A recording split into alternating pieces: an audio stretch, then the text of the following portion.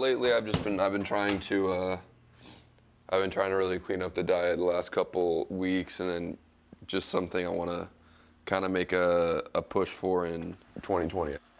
I've never really done it too like excessively, so I want to see how big of a difference it's going to make when I stick to it.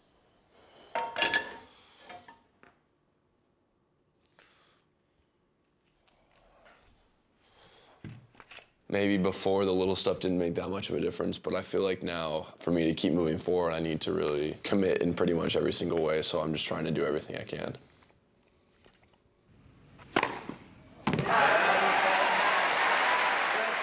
Eastbourne felt like a big weight off my shoulders. I made a 250 final when I was like just turned 18, and so I knew for so long that I could win a 250 title. I just wanted one so bad. So to finally get that, it just like, it felt so good, you know? I felt great, and, you know, I played a really good match. It's funny because, you know, when they had me hold the trophy at the tournament, it was actually like a really big trophy. I thought maybe I was gonna get the big one, but it makes sense that the two trophies wouldn't be so different.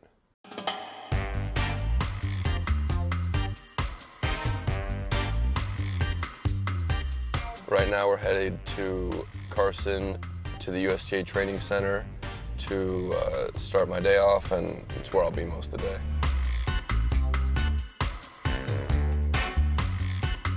Right now we're walking into the velodrome where the USTA gym is kind of in the center of it, so we're just gonna go there and I'm gonna get my first workout in.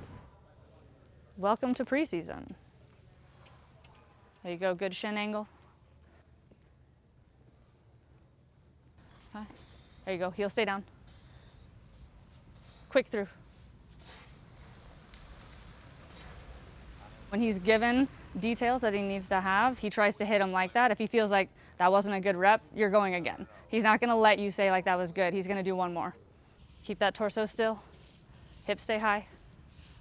Out of way, shoulders and legs all the way up. Out of way. Last one. Go, go, go. Decel down, one more, same thing, and we're going in. Go.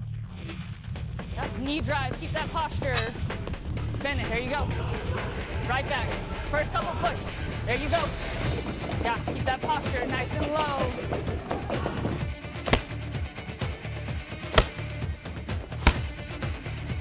There we go. Coming right back. 2 and 1. So he's got a weight vest on, extra 20, 25 pounds. He's trying to push himself preseason. Watch that posture, get that knee drive. Toes are up, big outward circles. Keep that posture. Nice.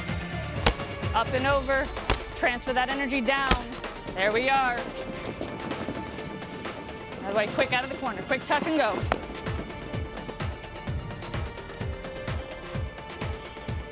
Ready? Drive it through, drive it through. 3, 2, hard as you've got. Transfer that energy, top to bottom. There it is, Fritz. Nice knee drive, knee drive, knee drive. 3, 2, 1, last one. Very nice.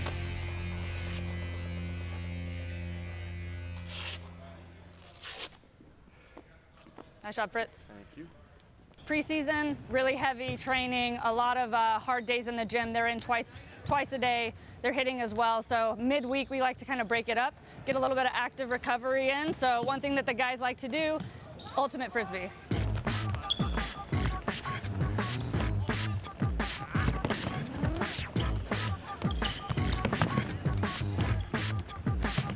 We're having some fun. I don't want anyone watching to think this is what I do for fitness, but it's tiring, and it's just like a fun way to kind of break up the week. Gotta keep moving, get open.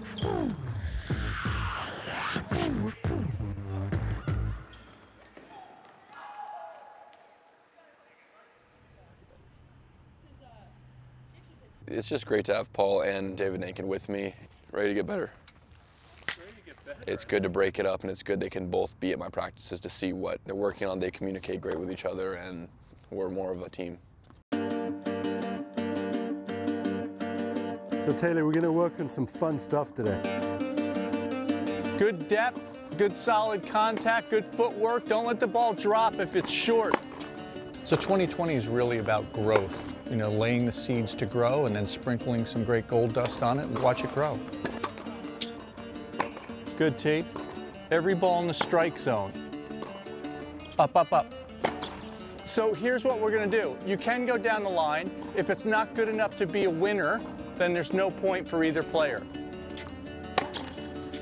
Great ball. We're working on his transitional game, recognizing opportunities where he could come forward a little more, how to utilize his powerful ground stroke to finish some points off at the net.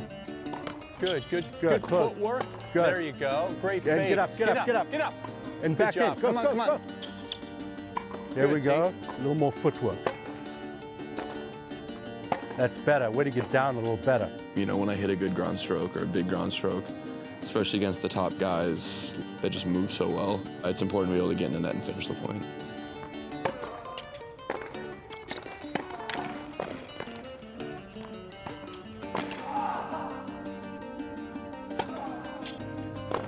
Sense of urgency with your feet. Good.